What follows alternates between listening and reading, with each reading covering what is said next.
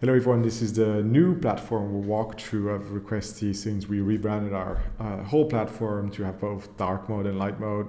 So you can just switch to those right here, and this will help you get your preferences. So when you get to getting started, there should be a guide on how to get started, but also how to join our Discord community, how to join our Slack, or speak to us if you have any problems or any wishes.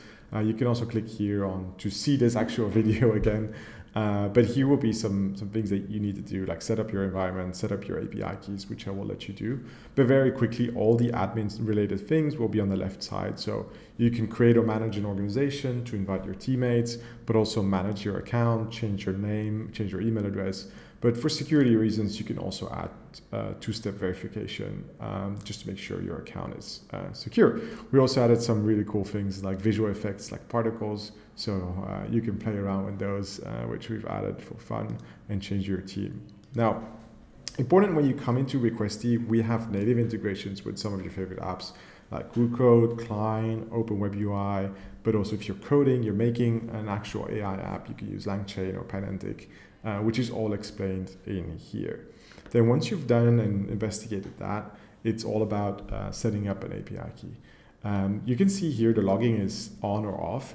If I turn it on, I will have the actual logs, and the logs will be stored in our database, what does that mean? It's just inputs and outputs. If you turn this on, we will just keep the metadata, such as the input tokens, output tokens, and any of the cost-related features. Now you can see here we have one policy for API key test 5. We can actually go here and configure this. So we know logging is enabled. We see one active policy, and we see the policy being Anthropic. So this is actually a fallback policy. Let's create a new fallback policy. For example, I want to use Anthropic, or let's say Claude 3.5 Sonnet, and I want to use the latest one. Now, this is great, but what happens if Anthropic is down?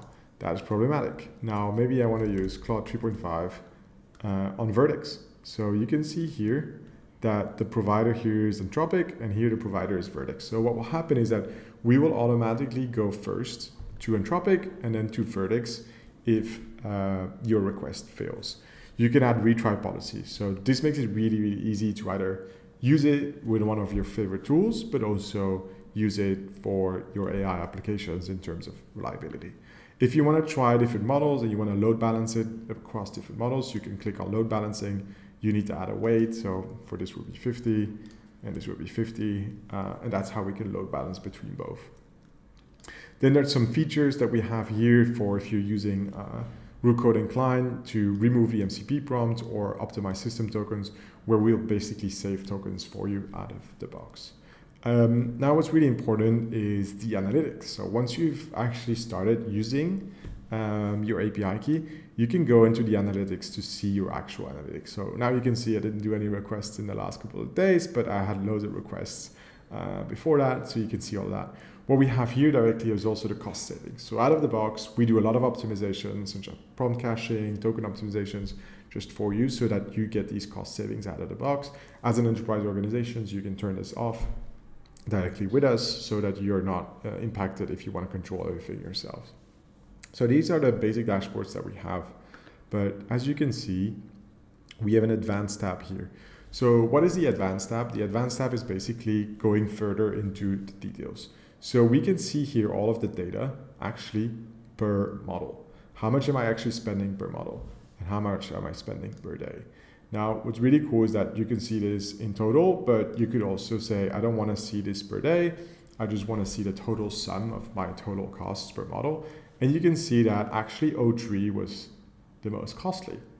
We spend the most money with OpenAI O3. Now, what if I want to see the output tokens? Or even more importantly, I actually don't want to see the sum. I want to see the median or the average per request. Now we can still see, okay, O3 is actually the most expensive that we have, about 25 cents per request, which is quite expensive. But it's very good for you to see this. Very important that if you use the LLM gateway from Requesty, you get all of this out of the box. Now I'm really always interested and passionate about output tokens. So within this demo data, we did all of the same requests. So there's exactly identical requests. just to see how much output tokens we have per model.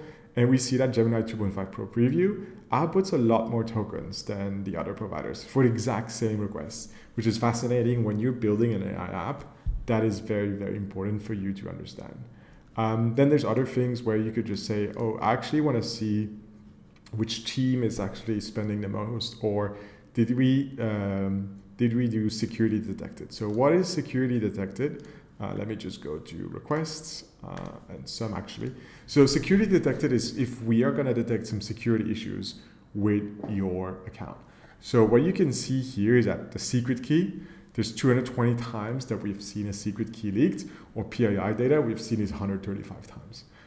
So very important if you're building an AI app or you're using it for coding, that you can monitor and control what data is being leaked from your company.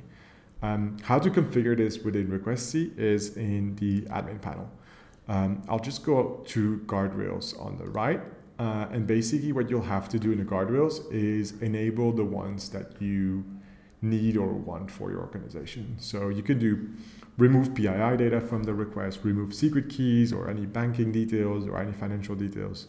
And we will automatically mask that so the provider will never see those, which is very important. Additionally, what you can do in the models is approve models. So as an admin, you can say, okay, we only approve these models for our organization. The easiest way to do that is in the model library. So if I go to the model library, I'll reset all my filters. You can see all of the different models here. There's 229 models. Now, if I click on filters, I can choose, for example, I only want EU as a location, and I want no data retention and no use of training. And I apply these filters. I only have 6 models left. And what I can do now is go to list, and I can approve these models and add them to my approved list of models. So that means that anyone in my organization can only use these models when using a Requesty API key. So that's what we have so far. Then there's all the individual logs that you can see. And the last thing that I wanted to add is that you can actually manage your prompts within the Requesty prompt library. What does that mean? Is that we will actually replace the system prompt, either the solution you're using or the system prompt of your code, to handle it here. So for the root code users, everyone knows the GoToCoder system prompt. You can click on it, you can view it, but you can also make your new prompts. There will be versioning included, so you can see the different versions of each prompt, and that will override the default system prompt.